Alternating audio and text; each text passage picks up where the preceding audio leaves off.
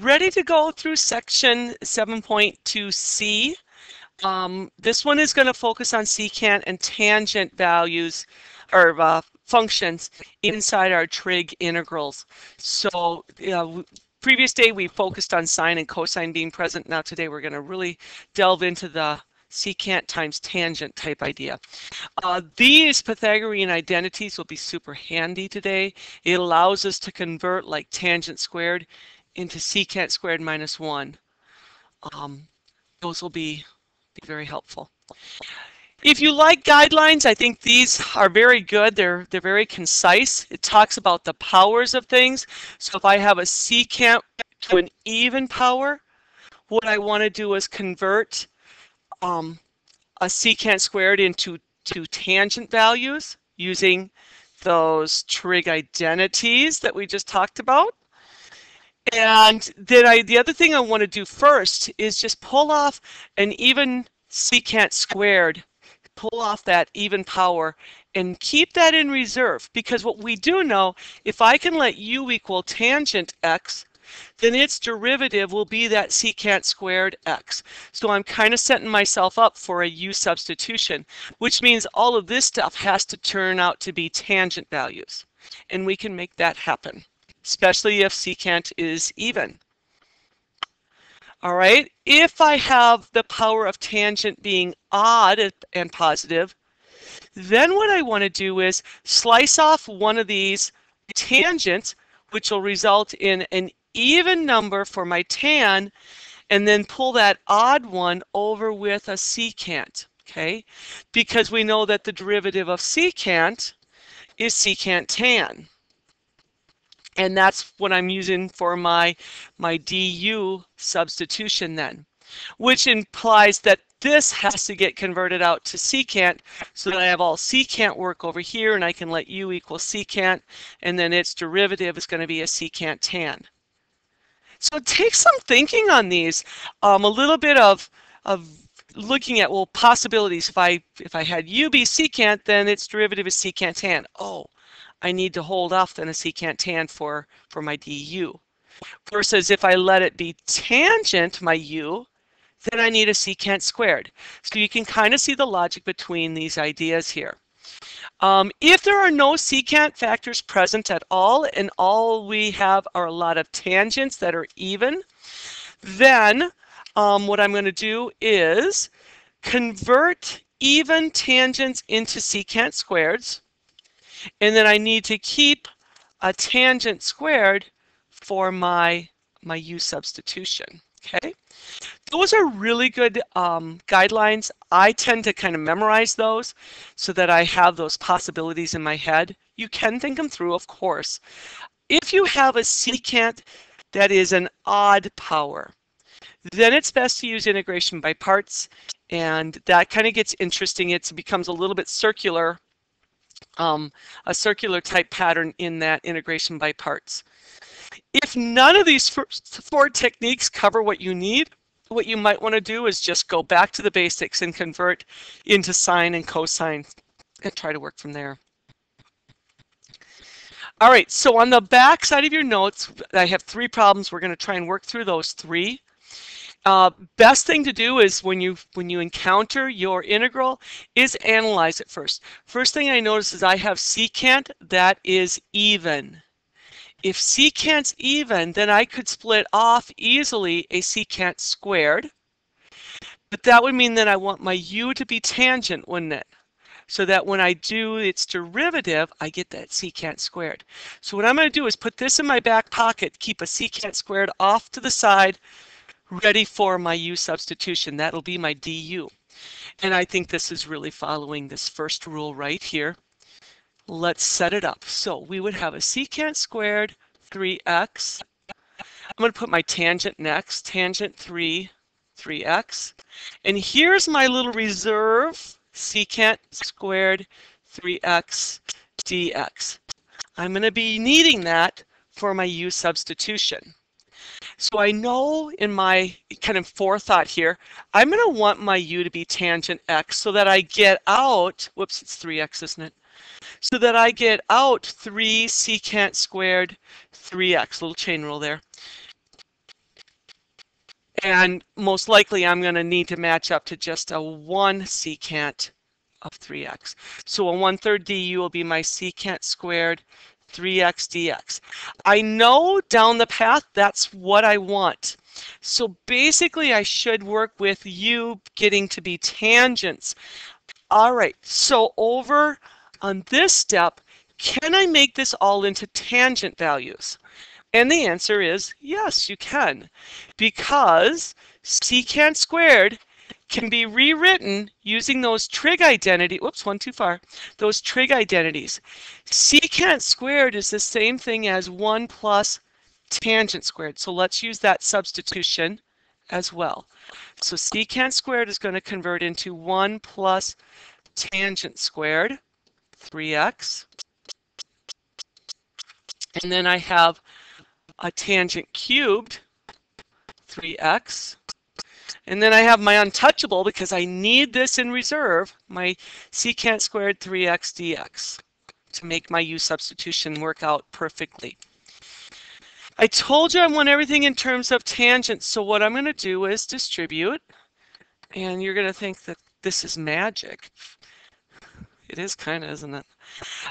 Tangent cubed 3x plus tangent to the 5th 3x gets multiplied by my little reserve, my little friend here, secant squared 3x dx.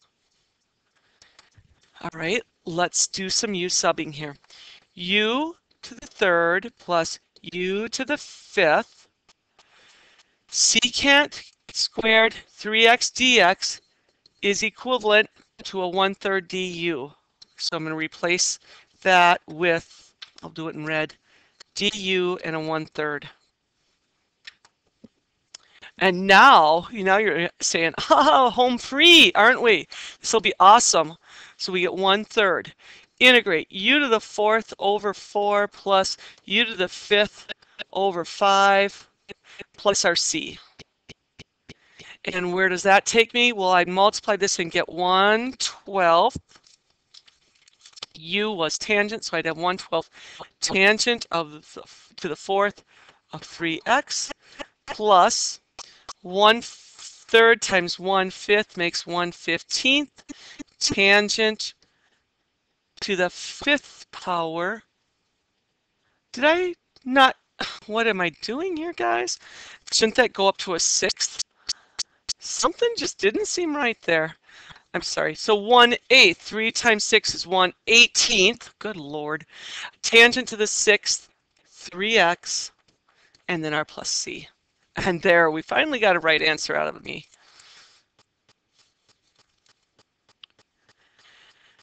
The next one is all even, isn't it? I have a tangent to the 4th. So I'm thinking in my head, what if I break this apart and do tangent squared x, tangent squared x? Whose derivative gives me tangent squared? Nobody's, right? Nobody's does that. If I went secant squared minus 1 instead of tangent squared, would that be helpful? Well, the derivative of tan is secant squared. Well, that seems useful, doesn't it? Okay, I think we're headed in the right direction. Look over here at the rules list. It says if the power of tangent is odd. No, we don't have that scenario, do we?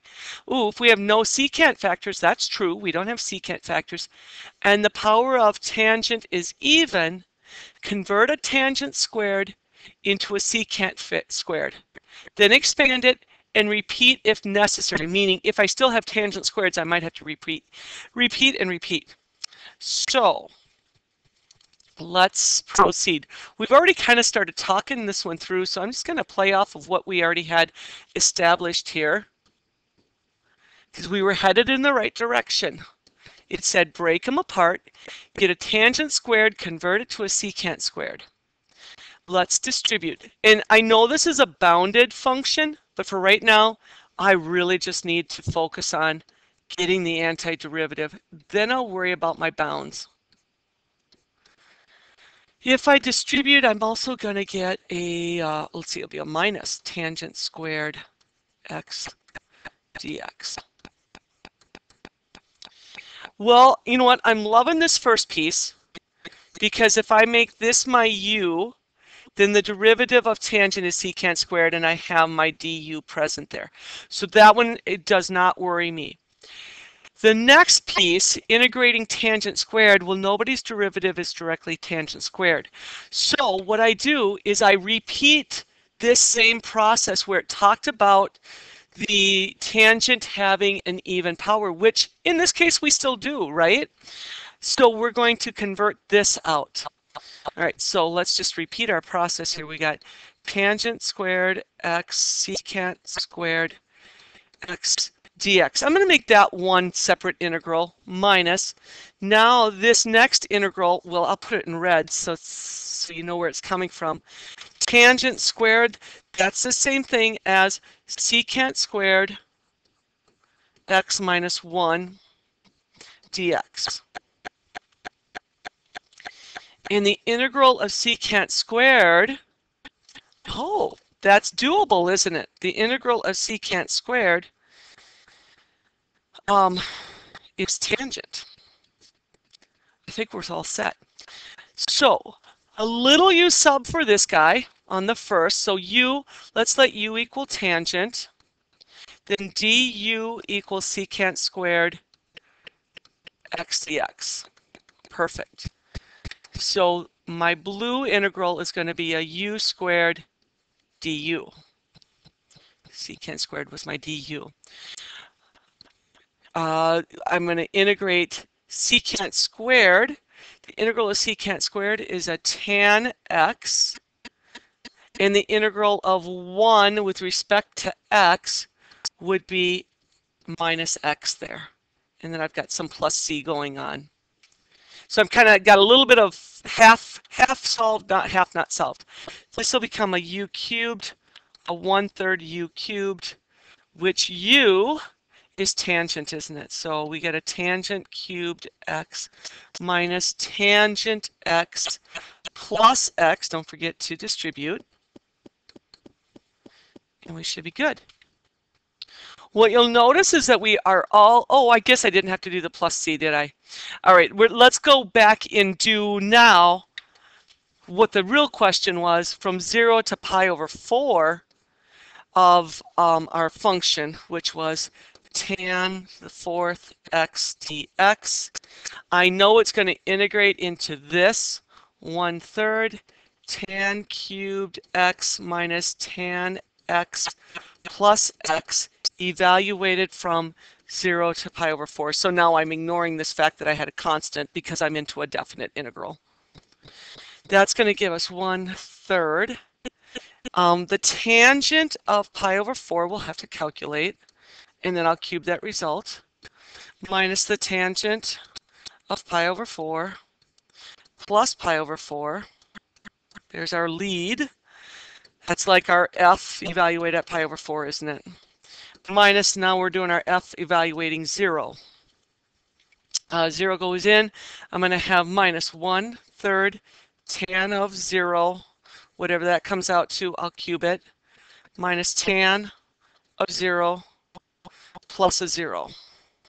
Oh, didn't really need to write that down. Okay. Whew. These are doozies, aren't they? You actually have to be pretty darn persistent to power through these. Unit circles. Sometimes it helps just to draw a little picture and think, okay, pi over 4, that is √2 over √2. Maybe you have the tangent values memorized and trust yourself. I don't always trust myself on those, so I just kind of think it through. Sine over cosine, so it's this divided by the same. Same over same is going to give me 1. Cube my 1, I'm still at a 1. This will evaluate to 1. And then I have my plus pi over 4. Tangent of 0. Okay, tangent of 0, we are now at this location. Sine divided by cosine. Oh, that's going to be 0. So I'll have minus 0, tangent of 0, plus 0. And we got nothing down there. And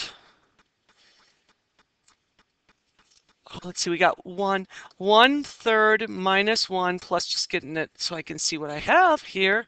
That's going to give me a -2/3 and a positive pi over 4. How about pi over 4 minus 2/3? Sounds like a great answer to me, and it is correct. That was a long problem. Those tangents, when they're even, can become a lot of work because you do this splitting off. Just think if we'd started with tangent to the 6th, I would have had a split off again and again on that. I'm trying to see where we split off. Yeah, so remember we converted a tangent squared. If this had been 6, I would have had 4 of these here somewhere. Somewhere I would have had 4. Then I would have had to do another split into a tangent squared x and another tangent squared x, and it just becomes super long. You can get to the answer, you just have to be persistent. And then this last one says, for integrals involving powers of cotangent and cosecant, you can follow a similar strategy to those used for powers of tangents and secants. Also, when integrating trigonometric functions, remember that sometimes it can be helpful just to convert the whole thing into sine and cosine, which is what we're going to do on this one. I know a lot of these talked about even and positive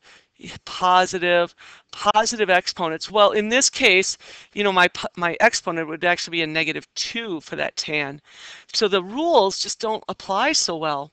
So if all else fails, you know, go back to the basics.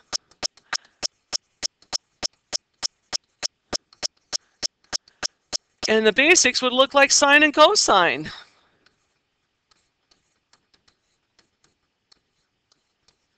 See if we can kind of unstick ourselves on that. So do some conversions here. Secant. Well, secant is the same as 1 over cosine. And tangent, I guess, you know what I probably would have done first, guys? I'm kind of jumping the gun. Maybe I would have said, what if I let u be tangent? Well, the derivative of tangent is secant squared, which I don't have present. So I knew u sub wasn't a good option. I did kind of run that through my brain first before going into this scenario. So I have 1 over cosine for secant. Tangent is sine squared x over cosine squared x. So we have fraction over a fraction. And we know that that allows us to work with multiplying by the reciprocal of our denominator, 1 over cosine x, our numerator.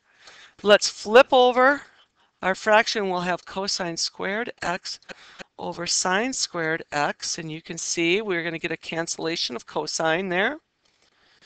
So let's reduce the cosines. That's going to give me an integral that has a cosine over a sine. Do you see something happening here? I hope there's a smile on your face right now, because let's let our u equal sine. You know, often it is the denominator that you're going to have to look to allow that to be the u. And in this case, it looks like that's going to be quite favorable for us.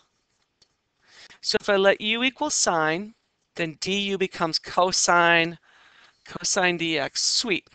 That's a perfect scenario for us. So what do I have?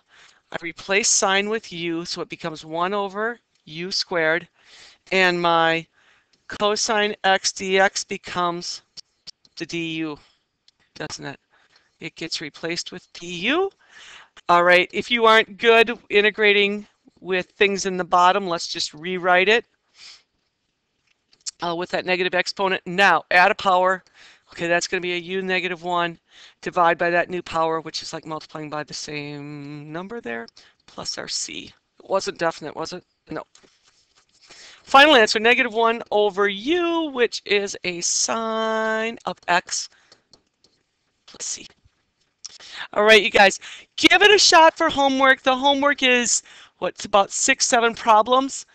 Oh, maybe 8. 8 problems there. I would definitely have my notes and refer to all this goodness here as you go through. because it really does a nice job of talking about the different scenarios and giving you advice of what to try. Okay, good luck. Thanks for tuning in.